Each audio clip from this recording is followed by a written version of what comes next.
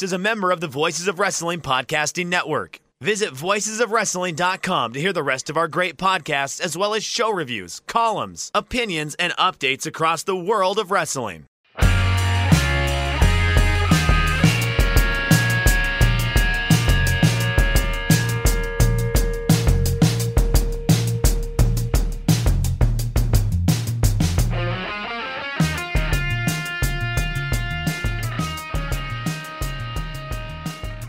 Hey kids, do you like professional wrestling? Well, you're in luck. We like professional wrestling too. This is Shake Them Ropes.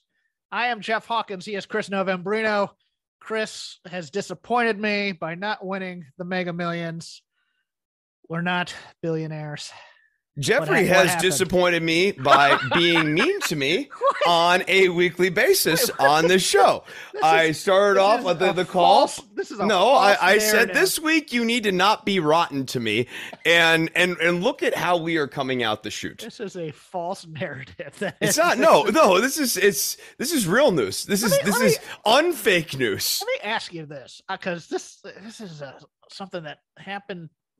I thought this was part of my quote unquote sickness, but I guess it's not.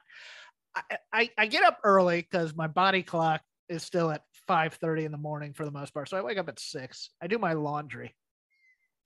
And then by 7:30, I'm back in bed and I wake up at 11. Like, what? It's like, why? Wait, you think tired? That's a medical condition? I thought it was, because of just like, well, why am I so tired if I'm not, like I'm not staying up late. I'm not, losing sleep. I'm not lacking from sleep. It's just. What if you have like sleep apnea? Have you ever considered that? Oh, I do have sleep apnea. So okay, well, oh, is that why?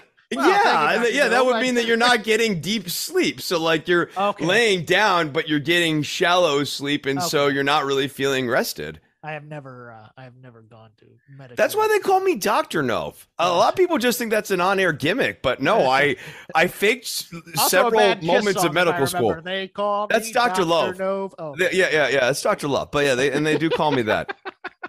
They call you Dr. Love too? Yeah, they do. All right. People call me Maurice because I speak of the pompatus of love. I'm the space cowboy.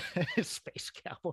You're George Papard and Battle Beyond the Stars. There's a reference. There's the arcane reference of the week that I wanted. I don't even know what that reference means. So there you go. It's a Roger Corman produced film written by John Sayles, of all people, when he was still in the Tromaverse. But it's a takeoff on the Magnificent Seven, but set in space, starring Richard Thomas, George Papard, John Saxon. It's pretty cheesy, but it's pretty awesome at the same time. But George Papard plays this anachronistic character where he's a cowboy in space, but his name is literally Space Cowboy. There you go. So it was during when everybody wanted a Star Wars knockoff. So everybody was investing in cheap, bad-looking science fiction. Also, I believe Sybil Danning is in there to sex it all up. So it's kind of. Never mind.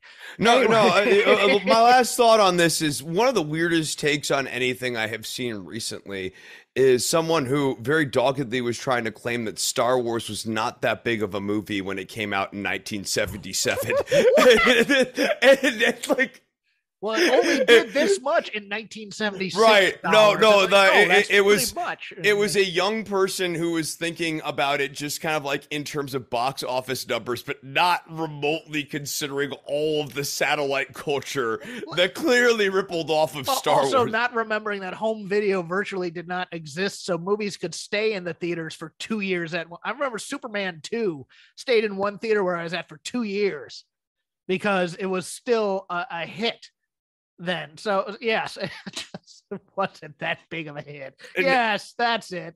More one of the stranger takes I've seen, I think, in recent weeks. When last we checked in with Shake Them Ropes, it was about an hour after Vince McMahon had stepped down from WWE.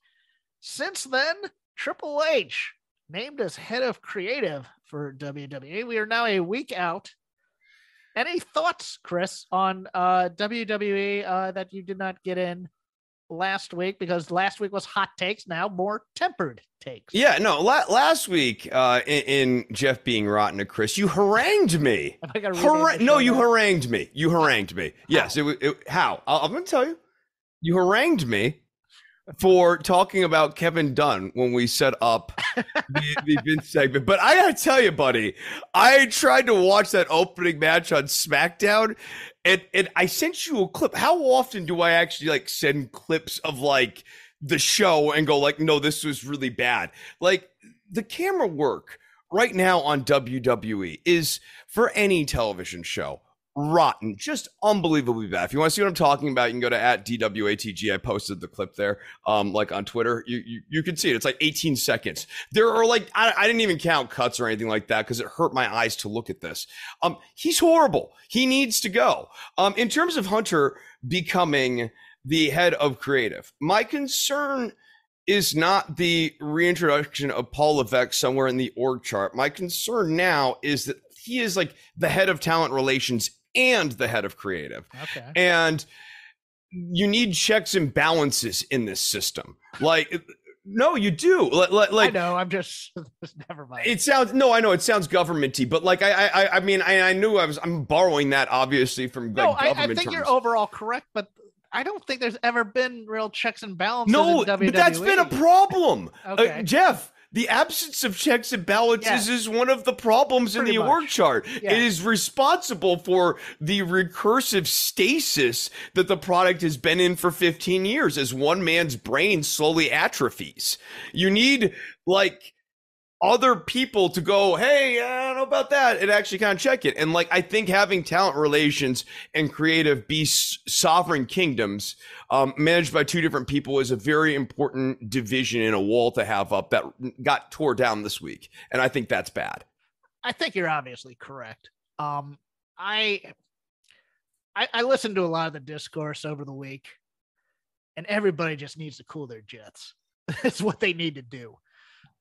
Because, I mean, we knew before SummerSlam there was going to be no real sweeping changes, and I understood that. But I am under the impression that any changes in WWE are going to be incremental and at a glacial pace, including even if Kevin Dunn gets axed. Because as you can recall, I think it was about a year ago where the guy who was allegedly going to be the heir apparent to Kevin Dunn got fired or left the company for another job. So basically we're at the stage where if Kevin Dunn's going to go, he's training his replacement, and he's going to be able to see that he's training his replacement, I think. Also it's weird how we work in this wrestling bubble compared to other people and even other industries. Because we look at wrestling, we look at WWE and say, this isn't working. But all they have to do is point at the scoreboard. They've never been more profitable, Chris. Why would you change your horse midstream, so to speak, if things are actually working? That's why I don't think there's going to be grand creative changes necessary. There'll be stylistic changes. Like, I mean, if you watched Raw on Monday, much more loosey-goosey. Yes. Kind of fun. Yeah. I will admit that Raw was kind of fun on Monday because I liked Raw. SmackDown was painful, but I actually enjoyed Raw. Yeah, but you could tell like nobody was screaming in anybody's ear during commentary. Yep. That they were blowing an angle or something to that effect. I mean, it was very loose, very, You really felt it on the commentary booth. Like the commentary. Dude, the booth just felt liberated. What's his name? The lead guy now. I can't remember his name. Jimmy Smith felt just looser. He's very much settled in here as their lead commentator. That shocks me. That really does. I know. That shocks me is he settled, and we were Go ahead. Sorry. We were talking about when they tried out that other guy, Viv or whatever his name was. He's in the Lebitard family. I can't. Yeah, I want to say like Viv Durka, but that's not like his name. It's just like what's coming up in my head right now. That guy lasted, but we were like saying it was kind of on thin ice. You can't keep changing the lead commentator. Smith is settled in great. He's got good rapport with Corey Graves. He knows how to rib Saxon. Saxon, Graves, and Smith clearly like each other. And now that they don't have someone yelling at their ear, and Smith like gets with the job, like he doesn't need the training wheels anymore. Just let this guy like handle the show. He's not gonna like step wildly out of bounds. I think you can trust him with the ball. And he understands what the product is. Adnan Virk is the name you were. Adnan Virk. There we go. And I think if you brought Adnan Virk back today, I think he'd succeed. I think this is purely a Vince thing. And Vince has a certain way and a certain cadence. And I mean, he's basically telling you how to say, I mean, you can hear a Vince cadence in a guy that has Vince in his ear at all times. That's true. Vic Joseph got kind of molded into that too. But Burke's a fan of the product. And I think you need, in some ways, people who are fans of the product. Now, in my old school days, it would also be sometimes annoyingly so. But I mean, I've always felt like the play-by-play guy should root for the baby faces in some ways, and they don't really do that on Raw right now. Right now, you kind of have good angel, bad angel, straight guy, which isn't. Yes, right. What I think, especially in the old days, where it really kind of worked best is when you had like the lead guy doing play-by-play, but like. Play-by-play guy appreciates good sportsmanship as a virtue, and ipso facto likes the baby faces, not because they're good, but because they compete in the event in a sporting way, and dislikes the baby faces not because they're bad people, but because they don't compete in a fair way. Right. Yeah. No, I would agree there 100%. But like I was saying, I think you're going to get some more collaborative things between the writing team in Triple H, because Triple H, from what I've been told, is very open to ideas, including ideas that Vince rejected. Yeah, that's cool. And I think like if you're gonna see, I think you'll see incremental change on Raw. I think what you're saying is just a loosening up of things. It's not gonna be a revamp, re-architecting of Raw, not immediately. Things are gonna get style isn't gonna change. That's the thing, but that's the thing people want. People want the quote unquote sports entertainment presentation, I think, to get a little bit rougher around the edges, and for the way that they I just want the camera to be held in place. That's like, all I want. I want to get rid of the 20-minute opening promo segment, but I don't know if that's been around since the Attitude Era. And I don't think that's ever gonna, because they view it as, well, we're setting the tone for the show here or whatever. And I just like, dude, you can look in the camera for 90 seconds, say you want to beat the crap out of somebody and get out of there, and I'll be jacked to the gills to watch it. This way they do it. You know, last week on SummerSlam, I vanquished the oh God, stop it, please. But it works. There are people who like it. And the books have a certain profit level that makes everybody happy in stock land, because no, totally a single hit over this whole thing. You mentioned the scoreboard argument earlier, and you and I both kind of have always found it fairly compelling. And I think essentially the one thing that we argue is that, okay, if WWE is able to put up this score, if you're going to make the scoreboard argument, if they're able to put up this score with this level of sub-mid product, the proposition is, and I think it's fundamentally sound, that they could be making more money with better product. Yes, but I don't see. I don't know if that's true. I generally think the Lanza analysis on Vince McMahon of no one has made more money and left more money on the table is basically correct. It's very correct. But I'm looking at this as, you know, it's kind of like when people argue like your favorite craft burger joint versus McDonald's. Now, but nobody goes to McDonald's for quality product. And no matter how many times they try and reinvent themselves as a classy burger joint with, you know, like, oh, they've done this 100 times. Wait, there is that one guy in like Wisconsin who has been going to McDonald's every day, and he's like now 74, and his assertion is that McDonald's makes a quality hamburger. Yeah. Well, the reason he eats there is because they're a quality burger. It's not a horrible burger, but, you know, it's sustenance. It's suspect. It's suspect too. No, I would grant that, but you know, it's sus. I mean, you look at McDonald's, and every 5 years they get it in their brain because they hire some new executive chef that what we're going to do is we want to appeal to the more upscale, bougie type of person. So we're gonna make these, you know, the sit down restaurant style burgers, and they never sell because people want the cheap crap. And they may not want the cheap crap, but they can afford the cheap crap because the bougie stuff they don't want. What I'm basically saying here is that there's a certain percentage of people who like McDonald's for McDonald's and get nostalgic for McDonald's after they haven't had it in a long time. That's the WWE fan base for the most part. If you changed this to be more, wrestling, I guess, it wouldn't be everybody. There'd be a lot of people who would appreciate it, but there'd be a lot of people who just went, well, this isn't what I want. Where's the, as I'm always reminded by both a sports radio show host who is a lapsed fan and the guy who was sitting behind me at Dallas WrestleMania, where's the Dudleys at? And that's all they want. They just want to see a guy power bomb a dude through a table. That's all they want. I mean, when you say wrestling, now I think we need to update it, kind of like the way that we generationally update the term butt rock. Like, we're not talking about like wrestling from the 70s and 80s anymore. I think when people want wrestling, now, they want like Attitude Era ECW stuff. Like I said, no, I really do. You got to remember, dude, like there's a whole Gen Z out there now. There's a whole millennial generation. Like, yeah, you do have the people like me who are millennials who like retro wrestling, but I call it retro wrestling because I did not grow up watching AWA. I watched it all archivally. So like, I mean, I think the term needs to get updated periodically. Well, when I say wrestling, I think it's cross generational because I think all people want to do is see a fight. And they don't do that in WWE. We're gonna have a championship opportunity where two guys, it's just somebody's turn to do the dance. No, they want to see Stone Cold come on, beat the crap out of somebody, flip a couple middle fingers, have a few beers, whatever.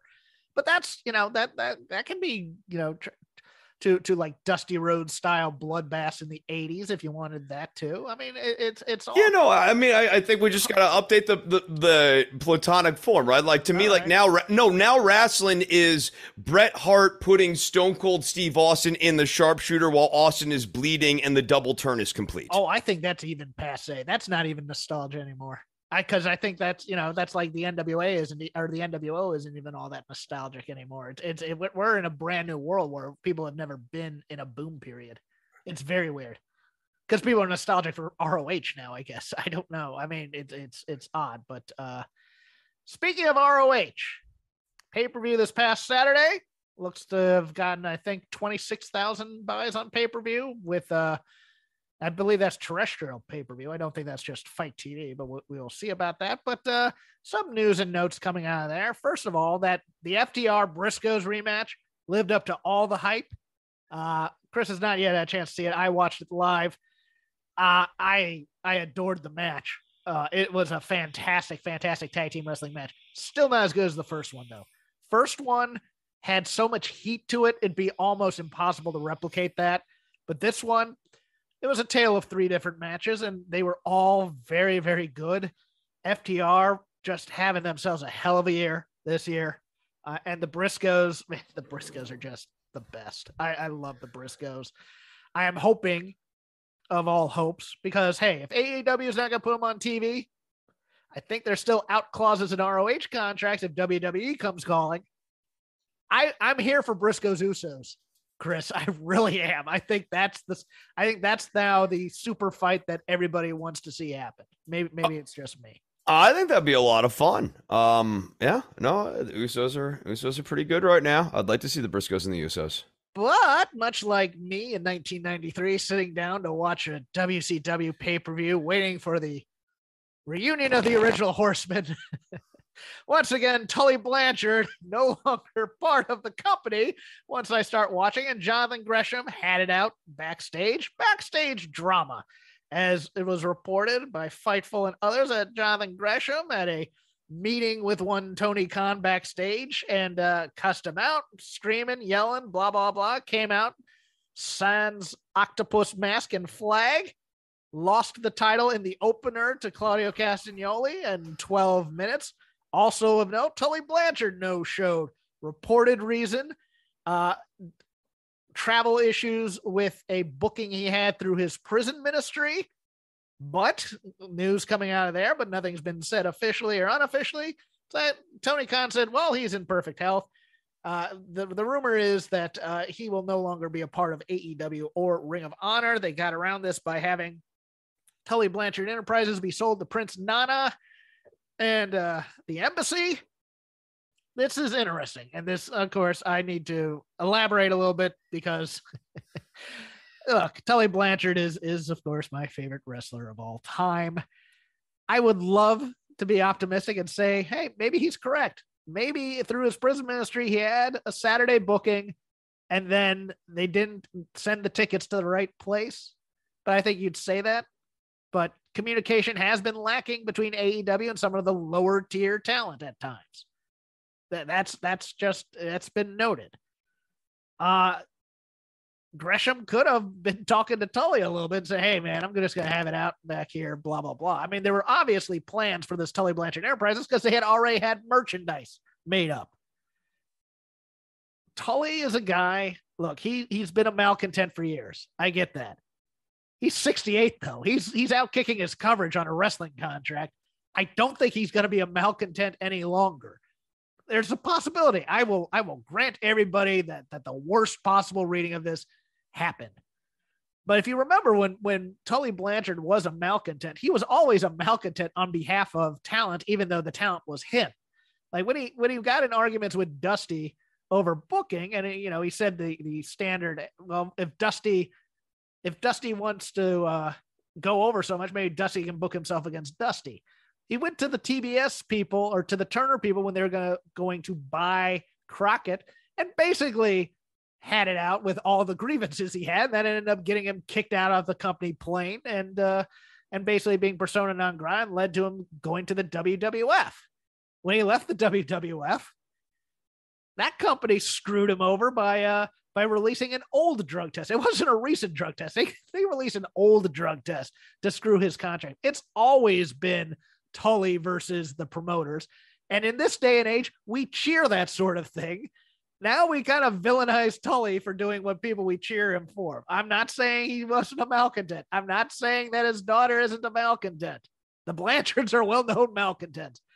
I'm saying maybe Tully has mellowed in his old age, and maybe it's not the, hey, he just decided to no-show to screw a booker type thing. Yeah, I think... I don't know. I just don't know enough about this. The thing that makes me, I guess, certainly open to hearing more from Tully is the way Gresham was being handled. Yes, and let's get into that, because that is the thing that, I mean, I am sympathetic to Gresham here up to a point, because he is the champion. He has been the champion in absentia since Ring of Honor went under. He's been represented, but he's never given up the title. He's defended the title, as a matter of fact. You don't turn a guy like that, of that magnitude, heel, and then the next week just have him lose the belt. You turn him heel, you have him establish himself as a heel champion, and you build up the contender along the way to take it. You don't just turn him heel, because look, Gresham is his product, and he has a right to defend that. And look, I had no problem with him going backstage and yelling at a booker for a while to defend that. But once you get the answer that's no, you have to become a professional. You have to put on the happy face or whatever. You can't Sasha Banks it out there and put it all over your face that you're about to lose in this match. Now, he wrestled a pretty good 12-minute match. Don't get me wrong. But at the same time, it's like, okay. And also, let's add this to it, because I had avoided talking about this on the Dynamite show that I'm on, but now it's a part of the conversation, and it's part of Tony Khan's handling of talent. Gresham had shown signs of frustration in an interview with Wrestle Purist, where he said, quote, "It bothers me that you can have a white guy number one with no character be great, but then you've got black guy saying, oh, he needs a character. But why? Why can't he just be a good wrestler? You've got to be so much more than the other guy that's world champion. Doesn't have a character. He's good on the mic, sure, but he doesn't do anything other than wrist locks, hammer locks, and some kicks. But black guy that does the same thing, I need an effing character. I need all this extra stuff. Like, that's just the thing." To quote Sam Kinison in the 80s classic Back to School, is he right? Okay, I have that same noise. Right. No, because it's like he's trying to make this weird division between good on the mic and have a character. And I don't know that that division is so super clear. Like, if you're good on the mic, it's indicative that you have a character. Yes. Thank you. Because, look, I know there was a certain facet of wrestling commentary that were trying to make this a little bit of a race thing with Tony because of the big swole stuff. I don't think good wrestler is a good character. I just don't. I know, and when he says, "Why can't a guy just be a good wrestler?" the first person that pops into my head is Ricochet. Like, I have watched this movie. Why? Because then you're Ricochet. He's a fantastic wrestler. I've watched as many matches. I've watched a bunch of Ricochet matches. I loved him as Prince Puma. But when he wasn't good on the mic, as in Prince Puma didn't have much of a character, it was the death of him. And that's why you can't just be a good wrestler. That only works so long. Wrestling is it's a story. And being good at the stunts is great, but you've also got to be good at the story. Yeah. I mean, Brad Armstrong was a great wrestler. Vanilla, never drew a dime. But Ole Anderson, also a very good wrestler. His whole thing was grizzled tough and trying to break your arms and legs in there. That's a story. It took Zack Sabre Jr. becoming a heel for me to be even remotely interested in him as a wrestler, because he finally was using his talent to inflict pain on somebody in the ring, as opposed to, hey, I'm doing this show. I used to call it Bugs Bunny offense, where, he's just doing it for laughs. He tie up a guy. Squid him up. Yeah, exactly. That kind of thing. Jonathan Gresham on that last Dynamite before the pay-per-view, or no, the second to last, and it was Rampage, where he was, I think it was a Lee Moriarty match or Sean Dean. I can't remember which one of those guys it was, but, someone in that vein. On that level, and he was just stretching a guy. Stretching a guy was a story. It's been a story for 30 years in wrestling. A guy who's technically sound but does it to inflict pain because he enjoys inflicting pain. That's a character choice. That's not just I'm a good wrestler type of thing. And that's what I've always thought guys like that lack. I mean, Danielson had that for a while too. I mean, in Ring of Honor, and when people go, I'm the best technical wrestler in the world, great. Whoopty crap, Danielson's a good example of where, like, you can sometimes find your character or persona absent the microphone. As Daniel Bryan, I think so much of it wasn't about like promos. It was about finding that yes energy, and it was about glomming off Diego Sanchez's yes chant pretty much. Sure. Like, no. But more than that, and establishing character beats inside the ring and stuff too. So like, why can't you just be a good wrestler? Well, being a good wrestler is a means to an end. It's not an end in and of itself. Like you do good wrestling to get your character over in the ring or on the microphone. My last thought on Gresham turning heel, is this is an interesting and fair point of malpractice on Tony Khan, in the sense that if you're going to ask someone to turn heel, as you were saying earlier, Gresham does have a right to protect his brand, and like what his character is and everything like that. You have him turn heel. It's really important that, especially if you've got the world title, you have, as you were saying earlier, several defenses of that belt to really establish the formidability of this new heel persona. Because to simply turn heel and then drop the belt the next week sort of almost implies that turning heel was a downgrade in your power level.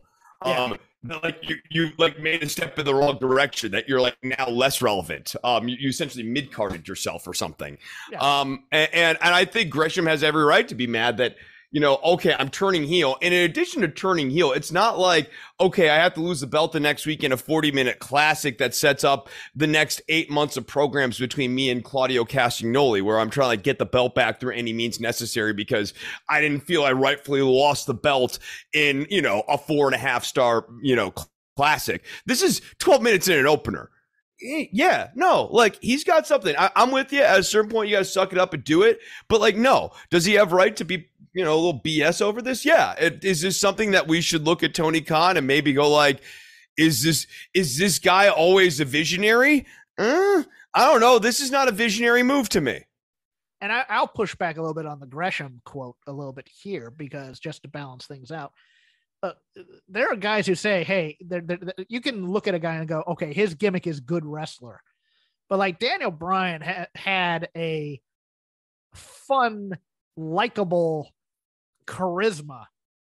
I almost, if I was going to put it in terms of movies, a George Clooney / even Ed Harris in The Right Stuff is how I think, because they always ask, why was John Glenn the main character of The Right Stuff? It's like, well, because he was the guy who had charisma to him, even just a friendly, aw shucks type of charisma.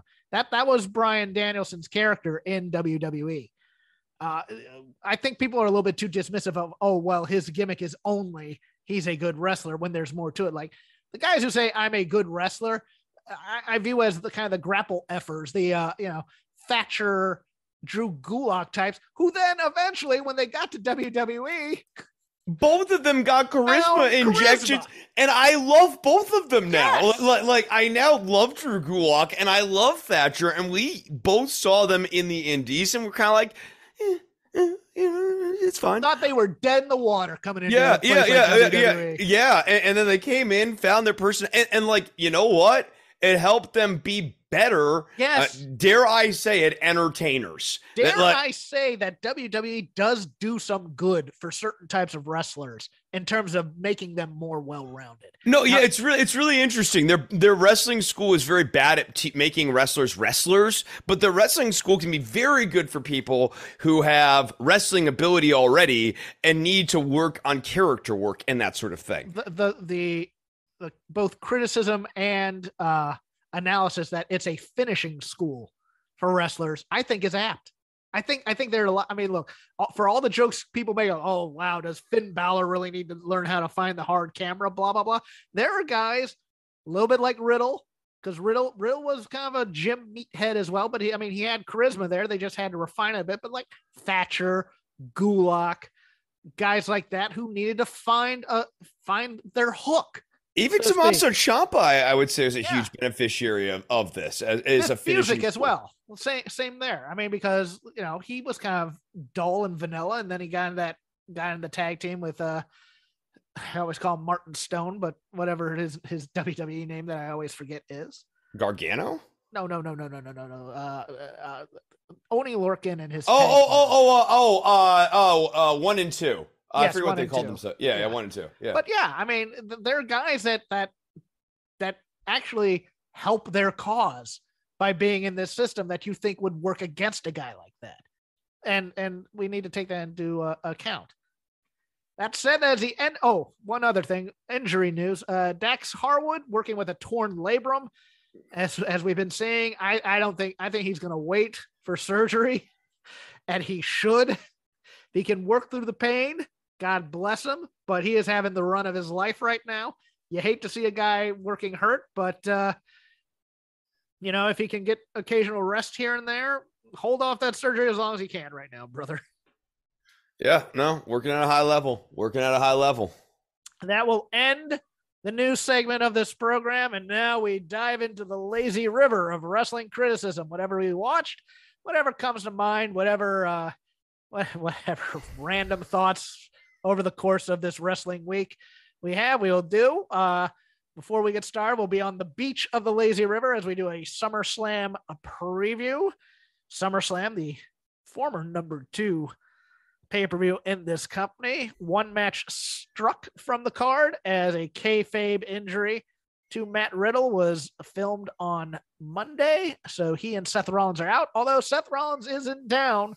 But I think that's more because his wife and baby are probably also in town. I would not read too much into that. But eight matches on the card.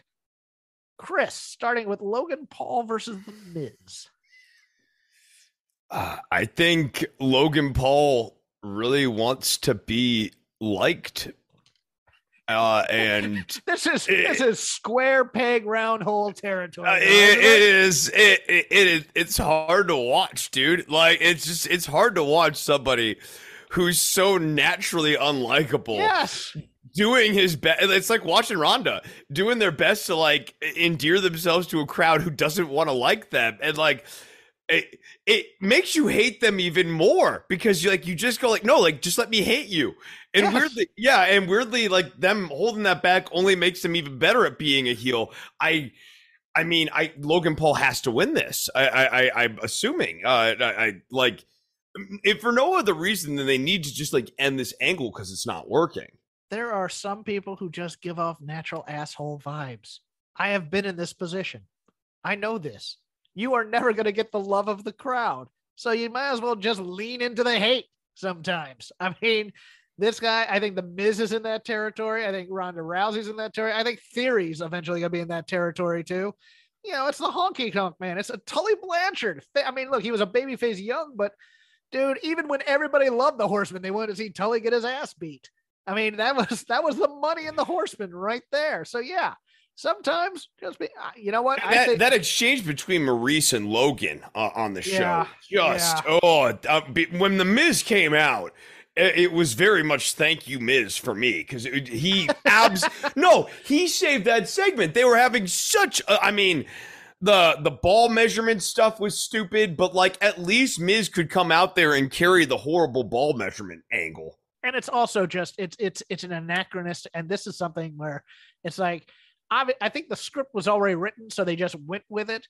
But watching a man insult a woman in a ring like that and just downgrade them in a misogynistic way, it's uncomfortable to watch sometimes. And the way they present it, it's always uncomfortable to watch. So yeah, I did not enjoy that at all. Next up, the Mysterio Family Theater. Oh, we got a lot of it on Raw. Oh, it was so good. Oh, it was so good. Rey Mysterio could do 30 minutes. Jeff, I love this man. If I never see another Rey Mysterio promo again, where 15 minutes of it are dedicated to Eddie Guerrero, I will not be unhappy. God. Are there any other luchador? Can you at least thank Psychosis for getting you on the radar, Ray? Come on. How about Ultimo Dragon? Like, he's still with us.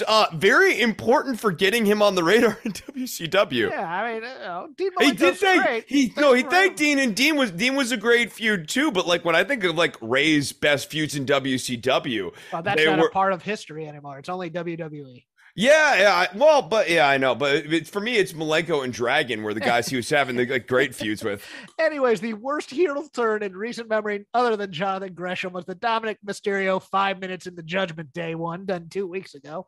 And guess who they'll be facing? They'll be facing the Judgment Day of Damian Priest, Finn Balor, and Rhea Ripley grabbing Dominic by his crappy mullet, hopefully again, because that made me laugh. That one cracked me up, was Rhea Ripley just coming in, grabbing Dominic by the hair and just ragdolling him. No DQ tag team match, which means Rhea's getting involved somehow. Does Team Mysterio get the happy ending for his 20th anniversary week? No, I think Dominic is still turning heel. Oh, do you? Yes, I mean, I heard someone else talk about this. It's not entirely my own thought, but it's slowly but surely Dominic is starting to resemble Eddie more and more. Yeah, that's true. Yeah, he's gonna call him Dad eventually. No, it just he's starting to. Yeah, I sort of think this is. I mean, it's always seemed to me like such a crappy looking mullet, just like Eddie's. Oh, my right. God. No, I know. Yeah, no, it's. This is my favorite worst Eddie look. Eddie had.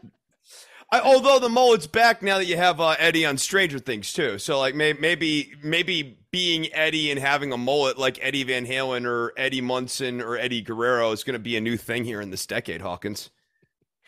Yeah, I hope not. It wouldn't be a positive development. Bobby Lashley, your WWE United States champion, versus Theory. Still not Austin Theory, in a rematch. Theory takes, okay, your view of this is going to depend on what you think happens in the main event. Let's go with what you think. I don't think Theory's winning the title here. No, I mean, especially with the way he was talking about on Raw. No, I don't see him winning. Okay, I will save my question begging for a second. Bundling home and car insurance with Geico is so easy, your neighbors are probably already doing it. But who? They may drop little hints like, beautiful day out. Even more beautiful since we saved by bundling our home and car insurance with Geico. Or, yard work is hard. Much harder than bundling with Geico, which was easy. Or it may be even subtler, like, speaking of burgers, we bundled our home and car insurance with Geico and saved a bunch of money. Bundling is easy with Geico. Just ask your neighbors. Till we get to the main event. Liv Morgan, your SmackDown Women's Champion, versus Ronda Rousey. Yet another rousing feud, which ended up with Ronda Rousey just coming in, interrupting a match, turning it into a tag team match and Liv Morgan holding the belt to her face. WWE, everybody. Does Liv Morgan actually retain against Ronda Rousey? Oh, wow. That's a tough one. I could see unnecessary heel turn here too, but we don't have enough baby faces to last us in this division. Yeah, man. Ooh, I'm gonna say she does, but I feel this is the one I feel very non-committal on. Here is okay. I will go with a creative ending for this because I was trying to think. I was saying maybe Liv gets desperate and does something to hold on to the title, but no, I'm going to go the other way. I think Ronda Rousey gets her an armbar, wins the title, refuses to let go, gets DQ'd. Liv retains. Okay, and so Liv does hang on to the title, and we turn Ronda heel. But she's still not a star, you know. She right. doesn't get the right. No, I just could. Yeah, it's in my head. I just can't see Ronda fully putting Liv over, and that's the thing that was really making me like gun shy on saying, "Oh yeah, Liv retains." But that makes sense. That's a good way of doing it. And what go yeah, ahead. No, that would fit into the way Ronda typically likes her booking patterns to work, shall we say? Yeah, and what I think is going to be a fun match for at least one participant. Pat McAfee versus Happy Corbin. I think we're going to the well a little bit too often with Pat, but I like Pat. I do. I really like Pat McAfee. He's a welcome presence on the show, even when he says something stupid. Corbin's been getting the upper hand time after time after time. McAfee has to win this, right? Yeah, I hope so. All I hope is that this is built into a McAfee madcap. Mad Capafee, maybe.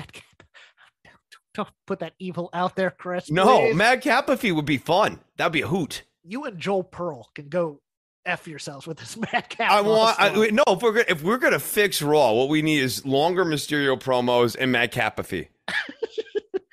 The Usos, Jay and Jimmy, versus the Street Profits, Angelo Dawkins and Montez Ford, in a tag team match for the Undisputed Championship. Double J, Jeff, JARRET, or it's JEET. Yeah, okay. Yeah, his name's hard.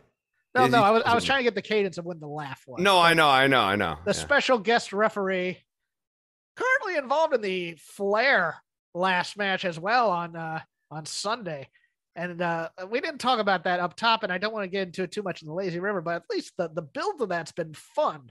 Although you basically have four heels fighting each other in that last tag match, which is funny in its own right. But anyways, who wins here, Chris? Maybe we'll get into it in the Lazy River. Who knows? Yeah, we're in the Lazy River. Well, I guess we're on the beach.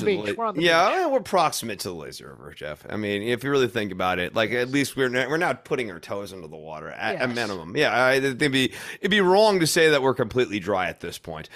This is the most interesting that Jeff Jarrett has been for me in a long time. I like this character of his, and he sold the hell out of that super kick.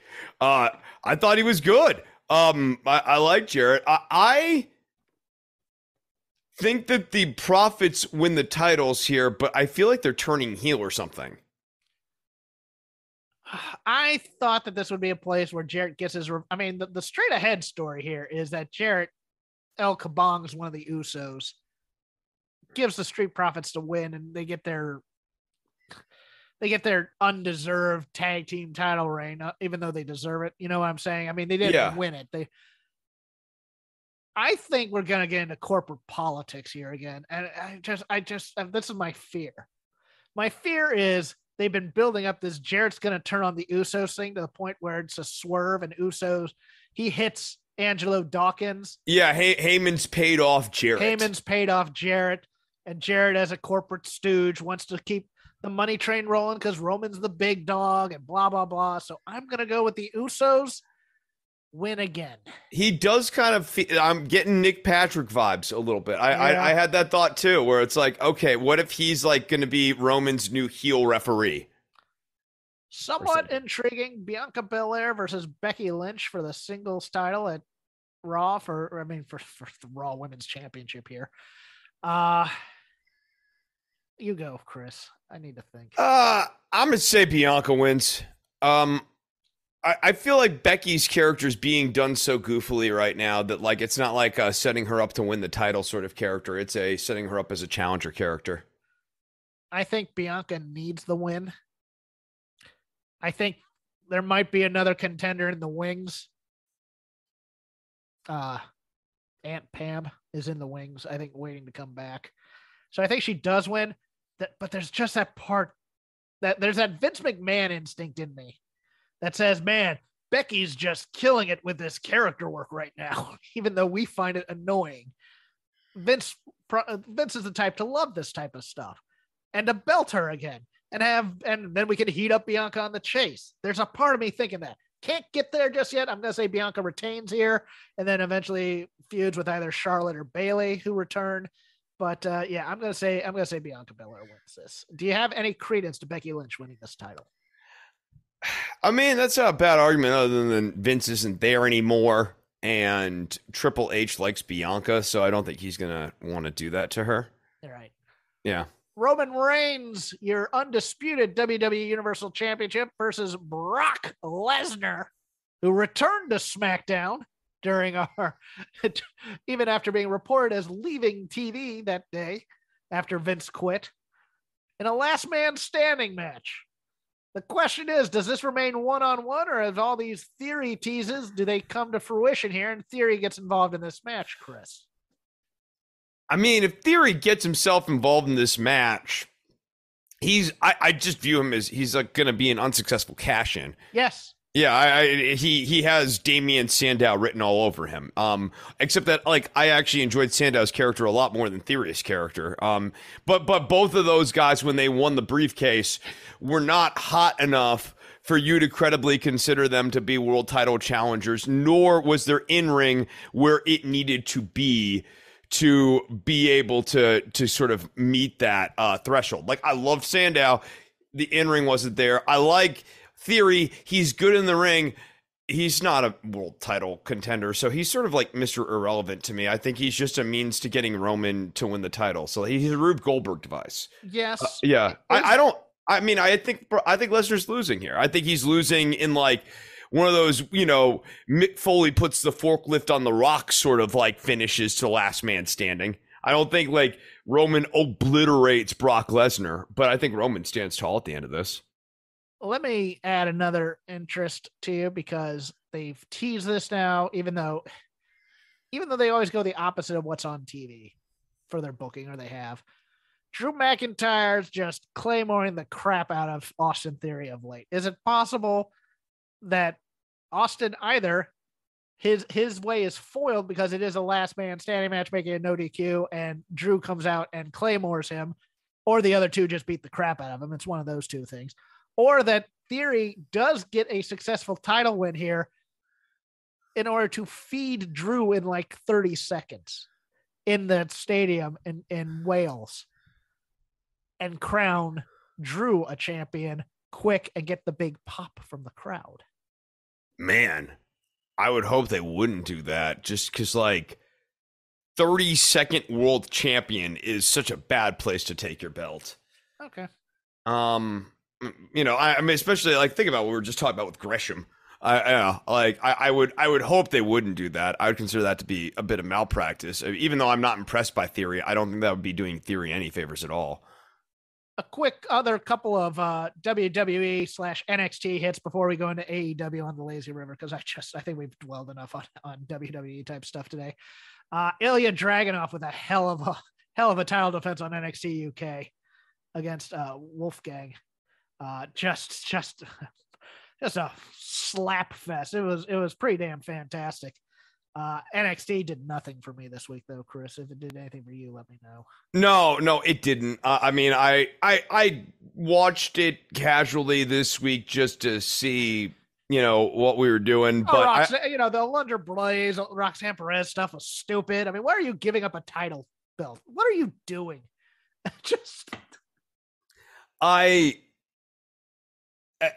I mean, I'm just hoping that they hit the reset button on this thing. And unlike Raw, where the ratings are good or whatever, NXT's ratings suck.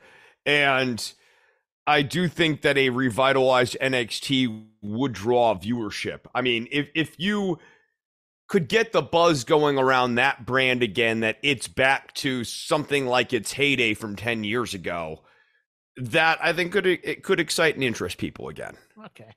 I'll let you go first on the Lazy River because I interrupted you there a bit. I mean, no, you're fine.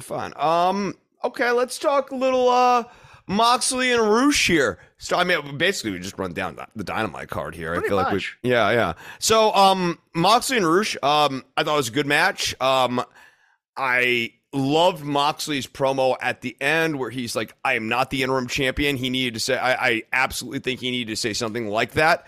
My only knock on Roosh is this: he just didn't, necessarily feel like a credible world title challenger. And I think having a title match in the opener is not like Moxley's promo is great. I just think you don't put a world title defense in the opener. The world title, even the interim world title, and especially if you want to make us stop saying even the interim world title, the world title needs to be defended in the main event. And you need to always build world title angles to world title angle status. Otherwise, this is a great match between Moxley and Roosh for me.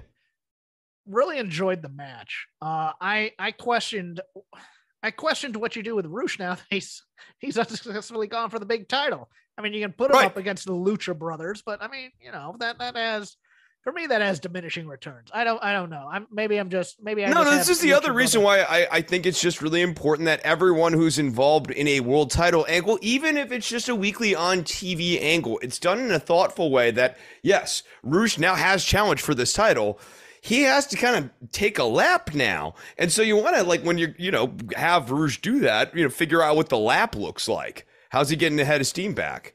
Yeah. And I mean, like Moxley and Jericho, I'm not going to lie, like he's going to come back as the Lionheart. I don't know that the faces of Jericho intrigues me as much as it does other people. We will get to that in a little bit because I don't know if you watched Rampage, but they brought up a stipulation. I did not watch Rampage. That might not. Okay. Might not give you that match, but I'm going to say this as well. These TV quote unquote main events that they're doing, your Fighter Fest, your Fight for the Fallen, your Quake at the Lake type things, they're killing the world title builds a lot because they're feeling the need to do these 2 and 3 week title, real quick program type things. I would just bypass them. I'd leave the world title off of these things and just build the 4-month hot angle that you can't wait to get to the main event. Let the lesser titles be. No, that sounds all fine and dandy, Jeff, but it's not like they got other belts on this show. They just announced the trios title. Yeah, I thought Roosh definitely had, how would I put this? Almost a Brian Cage. I'm going to get my stuff in, whether you like it or not at times in the early going to get the heat on Moxley. I mean, there were times where he'd get like kicked and he'd just no-sold it and go back into his thing. He had a bit of a mission where, look, I'm going to lose this, but I'm not going to lose my shine over it as well. And it kind of made for a far more interesting match for me. I don't know about you. Yeah, I know. I was certainly... I thought kicking out of the Death Rider was certainly a choice. That was certainly a choice. I get that it was sold to, no, you would just transition it into the Bulldog choke, but I'm sitting here going like, okay. Did you do that too? Did you? Okay. Yeah, no, I had that exact reaction. I was just like, all right, I'm sorry, people. If you want me to dislike kicking out of finishers, which I do, I got to stay consistent on this. That wasn't a strong move, and I don't think that was to parlay the new head of creative best for business sort of move. Just take the fall off the Death Rider. Come on, buddy. I will flip from the opener to the main event. Okay. Because sometimes you do things correct, but you do them in the wrong way. And that was this. Chris, I have now said for weeks that we need to have one of those times where one of these young guys gets one over on the vet. Clean as a sheet. This was the time to do it. They had the story. They had the perfect story here, Chris. Bryan Danielson coming back from an injury.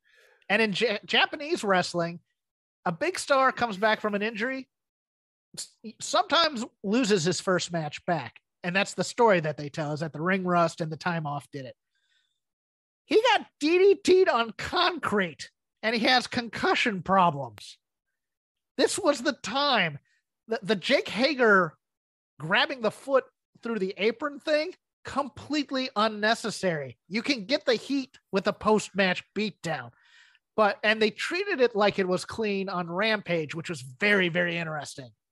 But on Dynamite, Daniel Garcia should have beat Bryan Danielson clean and get the shock out there. And I think that would have helped him immensely. Do you agree or disagree with that statement? I think that I like the idea of Garcia beating Danielson. I absolutely think that that's a place that like Garcia needs to go at some point. I would have used Garcia beating Danielson here, and I would have had him do it basically clean, but I would have established early on that Danielson's not 100% from the concussions. That they were trying that though. They did that a bit with the neck and everything. He was kind of shaking it off a little bit. They were talking about it a little bit. Yeah, a little bit. But then to have Hager, this is the problem. Stick to that one story. Yes. You know, you're not, now you're going to the spice rack and you're grabbing every spice in the house rather than just cooking the recipe with one targeted spice. No, once Hager does the hornswoggle go onto the ring gimmick, now it's no longer about does Danielson have a concussion. And part of that is that the Jericho Appreciation Society is saying whatever problems Danielson still has due to this concussion, we don't think it's substantive enough that Garcia can win on his own. Right. So like it does undermine that story. You gotta choose a lane. You gotta choose an adventure. Your turn, sir. Okay, let's I guess we can wind it back here to Jungle Boy speaking. Okay, good. Because I have this on my list as well because I have just promos in general because there was good and bad this week. And go ahead. So I thought that on balance, this was pretty good stuff from Jungle Boy here. He's clearly thinking about what the next step is for the Jungle Boy persona and thinking about his promos. And I thought like this did a nice job cleaning up the so far incoherence of this to a certain degree, which is to say that like he didn't buy Christian's story about getting eliminated from that one match and has his own theory that is more plausible, that he needs money because of the divorce. I mean, it's a better story. It's a retcon, but it's certainly a better update of this. And I think that kind of also sort of ties up why Christian's, being so crass to, his wife and stuff, like there's a lot of stuff going on here. I didn't think that it did a good job really explaining the dynamic between Jungle Boy and Luchasaurus at all. I found myself like asking like a bunch of questions in my head about like, well, okay, what did these guys talk about? How did they clean this up between themselves? Did you also think that there was possibly going to be a Luchasaurus turn? Yes. In this promo? Yes. I mean, he's still all black and evil looking, and it doesn't seem to... What's bizarre to me is that Jungle Boy doesn't seem to acknowledge that his pal has went from like wacky, zany Luchasaurus to evil, brooding Kane Luchasaurus. Like, if you showed up one day, Jeff, and you were doing eyeliner and a whole goth thing on me, and I just completely no-sold it, that'd be weird. It'd be as weird as you doing the goth and eyeliner thing. But like that's what's happening here. And like Jungle Boy, it's the one sort of like lingering in the air question of like, okay, but like you notice that your friend's acting like totally weird, right? Nobody ever wants to see me in goth. Trust me. I don't know. Now I kind of do. Like the next time we go out, the next like wrestling show we link up at, please, will you do the whole weekend in goth? No, I will not. I'll get you a KMFDM shirt, my friend. I look like Bela Lugosi and Dracula. Bela Lugosi's Dead is something that you could listen to when you become goth. Classic track. Well, I'm gonna venture out into promo land here for 3 different people, but I'm gonna include Jungle Boy. I'm gonna go with him first.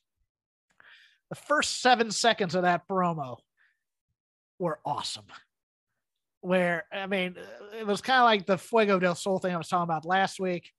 It's the Eddie Kingston thing. If you have the fire, you have my attention. And him taking that pause and then him just looking at the camera and calling him a piece of S and, a P word and all that other stuff. Fantastic. That's what I want. It doesn't actually have to be more complicated than that at some points. No, like sometimes you just think that they're a piece of crap. I want to kick your ass. Boom. Yeah. There's a great feud. Hey, how about that? Nobody ever talks about wanting to beat the crap out of people anymore. Yeah, or I mean, even a babyface just saying what a pleasure it would be to finally lay a deep hurting on the heel. But the other stuff was way too overscripted and way too clever by half. Look, I appreciated the divorce thing, but it's an old improv note. If you choose an emotion, you got to hold on to that emotion until you can naturally find a way to transition out of it. Or you go through it, you bring it up to an 11 until you evolve into another emotion. And he did. He went from angry to snarky joke teller. And I was just like, all right, it got the crowd popping, but did it work? No, you're totally right. Like he took he was at like an 8 and then inexplicably from starting off at an 8 dials himself back down to about a 4 or a 5. There's an old phrase in improv. It's just because you're making them laugh doesn't mean you're being successful. And I thought this was unsuccessful, even though he was popping the crowd a little bit here and there afterwards. If he had done a Costanza and just left on top there, the 7 seconds, boom, out of there. Cool. Even if he had left halfway through, it would have been better. But then he gets into the story time and the exposition, and he's starting to say words, and then Christian gets shown, and he gets to interrupt and stuff like that. This was a time to give Jungle Boy the I'm going to kick your ass promo. Let him cut the whole thing. Let him get the big crowd reaction afterwards. Let him leave, and then you get Christian's thoughts in a backstage pre-tape later. That's all you need to do here. But this interrupting promo crap continues to hurt people. And in the end, look, Christian cut a pretty good promo too, but it didn't really help either character, I don't think. It kind of kept them in stasis just a little bit, in my opinion. No, I agree. And I at a certain point, you have to start moving some plot through Luchasaurus. He's clearly too much of an important character in this jumbled story that they are telling. He's the tug of war. He's the rope in the tug of war between these two guys. And everyone's speaking about him like he's not in the room. Now I'm going to go to somebody who did a complete 180 on me. Oh, did you have another thought? I'm sorry. No, I was literally just about to say it's bizarre. It's bizarre. How bizarre? Never mind. Life as a radio DJ. Friday, you did not watch Rampage last night. I'm going to tell you something, Chris. There are times I have to come on this show and I have to eat my hat proverbially because Rob McCarron. That's the only way it gets done on this show. Because Rob McCarron never did it literally. Yeah, we know. Wheeler Yuta showed personality and it was fantastic. And he was suave and funny and humorous, and I was like, where the hell did this guy come from? Because I have never seen him in a promo like this. He was awesome. He did a tete-a-tete with Jericho. I'm a wizard. He's doing a lot of that, doing a lot of I hate that guy on commentary last night. But Jericho came and interrupted Claudio and Yuta doing a promo, putting over their ROH wins, and basically offered to put up his title shot against Moxley against Yuta on this week's Dynamite. And Yuta, oh no, I can be. Yuta basically no-sold him a bit. He goes, no, I know I can beat you. Can't I beat you? Regal, do you think I can beat him? Claudio, do you think I can beat him? It was a great promo from Wheeler Yuta, and I was just like, okay, now I'm more into Wheeler Yuta. Yuta's got a little bit of that Daniel Bryan, quote unquote, chemistry going where he's likable, snarky, and it was really, really good. And I was shocked by this, Chris. Yeah, I haven't seen it yet, but this would be a real positive development. And I think like Regal's tutelage, we always think about him as like a great technical mind and a great in-ring character and all of that stuff. But he's also fantastically dynamic as like a person and a personality. And, I think he has the ability to tease that out of others as well. And like Wheeler Yuta would very much be a beneficiary of learning from Regal's charisma, even more so than his technical prowess. And the bad, but getting better. And it's marginal, but we're working on it. Anna Jay was in the main event slot on Rampage last night, going up against Ruby Riott, and had to do the Mark Henry, face off beforehand. And as a heel, seems far more confident in her promo skills. Still kind of doing the mean girl type of promo that you get in like NXT / lower level WWE type things. She's now rebranded herself as Anna JAS, slightly clever. And her thing, she's obviously getting some tips from Jericho here, because she's now the person who's going to I'll choke you out. I'll choke you out. I'll choke you out type of thing. No, she's turning into X-Pac. Like, she's like the X-Pac of the JAS. A little bit. No, especially, naming yourself, X-Pac naming himself after DX. At first I'm like, this is goofy, but then I remember it's like, she's supposed to be this. This is what the JAS thing is supposed to be. Right. Look, you either like this faction or you don't like this faction at this point. I think they're very divisive on, is this good? And I'm on the negative side of the is this good debate. I'm still split because it depends on the person, because I love 2.0 and Garcia. Yeah, I know, but I just think as a whole package, I don't know that it is good, but it is what it is. Here's the thing that's also she's going to need to work on, and this was in the match. And the match was a little rough sledding at times. She's going to need to learn how to sell better as a heel, because as a babyface, you don't need to sell as much as you do as a heel, because you're basically trying to make that babyface look good at all times.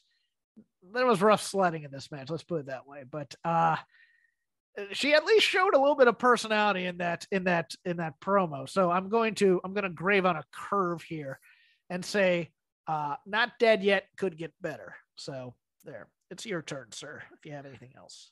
Okay, let's see what else we got here. What did you think about Thunder Rosa versus Miyu Yamashita? Trying to make sure I say it. I think it's correct. Yeah, no, I know it's not Yamashita. I know, I'm just trying to get the I was trying to get the pronunciation right. Yeah, Yamashita. Yeah. Much like Takeshita. Yeah. Yeah. I really didn't like the first 2/3 of this match. I thought it was rough. I thought I know it's Thunder Rosa as champion it's unfortunate. In my head, I always thought she'd be a little bit. We thought the fire would always be there. Yeah, it's not. Yeah, it just doesn't. It's just not working. And I'm not even blaming the sandbagging stuff at this point. It's beyond that, because I think a lot of the audience isn't probably aware of the sandbaggy thing. Like, something else is just missing in her ability to connect with the audience. I don't know. The promos haven't been good. The backstage vignettes have been dreadful. I think too, it maybe is important for the Thunder Rosa character to connect more with the younger girls in the audience. You need to see that, like, young girls love wearing the Thunder Rosa face paint and all of that stuff, and she's not really. I don't know. She's just not endearing herself to the fans like the way I think you need to as the babyface champion. She also doesn't have a rival. She doesn't have somebody that she hates and she can build up other than DMD. Right. Which brought out the best work of her career was when she was feuding with Britt Baker, which is that's true, but that doesn't help her. It doesn't help her bond with the audience because the audience loves DMD so much. Yes. Yeah, no, I would agree there as well. I'll end on this for mine. What did you think of the Starks Hook Hobbs stuff? Man, I think that Starks is so solidly connected to this audience that the kind of weird did the 2 1-minute 30-second matches with with Hookhausen really make a lot of sense to me as a narrative story? Not really. I mean, I get that, like, it's like, I don't know. Danhausen hits Stark's shoulder against the pole or whatever, and then, like, Starks goes, that was an absolute, even though he's absolutely injured from this. And he knows this, and then he gets, like, routed by Hook, and at the end, like, he fist bumps Hook like this was legit, even though, like, Hook is clearly preying upon a weakened Starks. It was strange. I just kind of went with it, and I looked at it more like, does it work for Hook? Does this audience like Hook? Yes. Does this audience like Starks? Yes. Is Taz kind of well connected in the story and like an interesting character and everything right now in the booth and stuff? Like, yeah, he is. And Hobbs makes sense as a heel. So I think in this case, all's well that ends well, but if you're asking me to individually defend the beats as like these were fundamentally sound moves, it's like, no, it's just stuff works because people like Starks, people like Hobbs, or people actually do like Hobbs. That's true. That wasn't what I was trying to say. People like Hook, and people are willing to give a lot of leeway to these three to get us to wherever we need to go. Yeah, and they did the same thing when there was a very similar story, and I'll get into that, I think, as I make the comparison. But I think there's a lot of there's a few landmines here that they need to avoid. Yeah, Hobbs, people like Hobbs, but where am I going to start with this? The real danger in this entire angle is that Ricky Starks is a certain kind of personality. And, everybody's made the Rock comparisons. I think personality-wise, probably true. But there was a danger in that when The Rock was The Rock, because he's the snarky, insulting type of babyface. He has a bit of a Sammy Guevara problem right now, where it could easily be taken as obnoxious heel, the types of lines that he's doing. If he continues to do the same kind of insults and funny insults that he does. The turn was interesting because he's cutting this promo about not making excuses, just bad luck. And then he's almost ready to railroad Hobbs when talking about when Hobbs and I, and then Hobbs basically did the keep your name or keep my name out of your mouth type of thing when it comes to this why we were failing type of thing, which almost comes off a little heelish on the Stark side, where it looked like he was going to basically railroad Hobbs. Okay, all right. I thought that they mishandled that one last beat, and I'm glad that you came up with that different analysis of it, because here's how I read it. And I didn't think they let it breathe long enough. And I think this is a real good example of why. My take on it was what Starks was about to say is that's why me and Hobbs need to go and challenge for the tag team titles. And I think he needed to spit that out first, and then Hobbs just hits him in the back of the head. Because basically what he was saying is this sucks. Losing your belt as a singles guy sucks. But now it's time to go onwards and upwards. Me and Hobbs, we tight, and we're going to go for the belts. We're going to finally win these belts. That's where I thought we were going with this. And I think maybe you've sort of nicely illustrated why it needed to be a little bit more clear what Starks was trying to get out there in terms of a thought. Yeah, I thought Taz's reaction wasn't great either. Of course he's rooting for his son, but at the same time, this is his stable that's coming apart here when Hook goes to challenge him. No, he really should have been like, okay, like when he says this is surreal for me, he should have been like, wait, why the hell is this happening? Yes. Yeah, that a bit. Next week, what's going to happen? He's probably going to side with Hook and Starks, who are both going to be baby faces. Hobbs now, I'm kind of intrigued as to where he goes, because there's a couple of, look, they always put people in factions of some kinds. And it looks like they're breaking up some factions because they teased, of all people, Ethan Page going with Stokely Hathaway during Rampage. So who knows if Lambert's long for the company. But Hobbs, there's an obvious one, but I don't know how good it would be for Hobbs, in that you bring back Brian Cage to team with him, and they go after Starks and Hook, which would be interesting. Another one that I thought about, possibly, what if this was part of the Tully Blanchard analysis, but what if the Tully thing is entirely a work and they're just taking him off TV until they reintroduce MJF and Spears again, and then Hobbs can be the new Wardlow, and then you eventually build him back up to a babyface turn of sorts to do it that way. But I think building up Hobbs for Wardlow is a very smart move coming off of this. I thought that would be it too, but see, my fear is that they're going to end up sticking him with something like, that he'll also be in this Stokely thing, which it looks like they're just going to put nothing but minority people with Stokely, which I think is a bad move, because they just also turned Lee Johnson during during Rampage and had him go with Stokely. So I mean, I think Stark and Hook are gonna be. They're going to be a unit as Team Taz. No, they're going to be a unit. I think that they're going to be really well received. I think that this is a faction, kind of like how FTR's really kind of super connected. I think that you could get Starks and Hook pretty. They're already there. Starks is, and they work so great as contrast, right? Like Hook is like super understated, super cool. Yeah, Starks is cool, but he's like super outgoing, super, like the extrovert, stoic, which is what happened which is why Hobbs and Starks worked so well as well. Yeah, but even Hook has sort of Orange Cassidy charisma too. They're both charismatic. I think it's gonna be. I think it'll be fine. I mean, I'm with you. I thought that there were maybe some like issues here, but none of them rose to the level to me of where I thought it was working against any of the people there. So, it's not a Christian Jungle Boy thing for me. SummerSlam's about to start the pre-show. Let's end it there. You guys will get this probably after SummerSlam is over. So, we'll see how we did. It's been Shake Them Ropes. I am Jeff Hawkins. You can follow me at CrapGame13 on the Twitter. And follow Chris Novembrino for now at DWATG.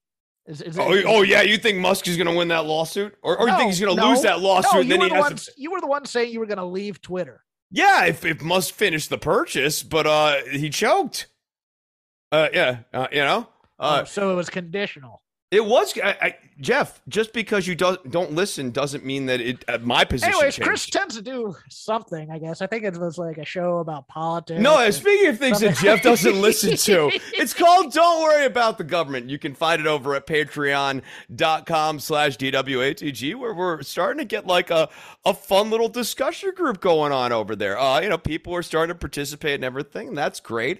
I also am now doing music courses. So actually, after I did Music of the Mat last week with Andrew Rich, there has been some interest from people who listen to that show about like music podcasts or that sort of thing. And actually, all this summer, I have been doing a music camp. And now this fall, I will be doing music courses. So real quickly here, on August 27th, I will be doing a lecture on Nirvana and grunge, which starts around noon Central. All of these are $25 a pop here. September, video game soundtracks from Mario to Sonic to Halo to Cuphead. That's September 24th. October, if you enjoyed the Ozzy Osbourne show that I did with Andrew Rich, you will enjoy even more the Black Sabbath course I am doing on 10/29. That is October 29th. November is 80s pop music. Keep running up that hill, Jeff Hawkins. That's going to be on November 19th. And in December, we'll be doing The Strokes, which will be December 17th. So if you're interested, please reach out to me at DWATG on Twitter, or, you can message me at chrisnovembrino@gmail.com. You don't get enough of me on wrestling. You can hear me on the Dynamite Show over at the Fight Game Media, $5 a month on their Patreon, all sorts of other shows. But we all are also a part, as Chris said, of the Voices of Wrestling Podcasting Network, Flagship with Rich and Joe, Music of the Mat with Andrew Rich, Open the Voice Gate, just about anything. They have all your coverage of G1 and other federations that we may not cover here. This has been Shake Them Ropes. Goodbye. Keep running up that hill. We're like Sisyphus. Geico presents Daily Affirmations. Repeat after me. Our thoughts are like the ocean. Our thoughts are like the ocean. Our thoughts create our reality. Our thoughts create our reality. We're thinking Geico offers claim service 24/7 with personalised attention from an assigned team. Geico offers claim service? I wasn't thinking that. We think it and it becomes our reality. So, what about washboard abs? Let's give it a go. Think really hard. Okay, abs. Yeah, keep thinking. To manifest more Geico in your life, go to geico.com.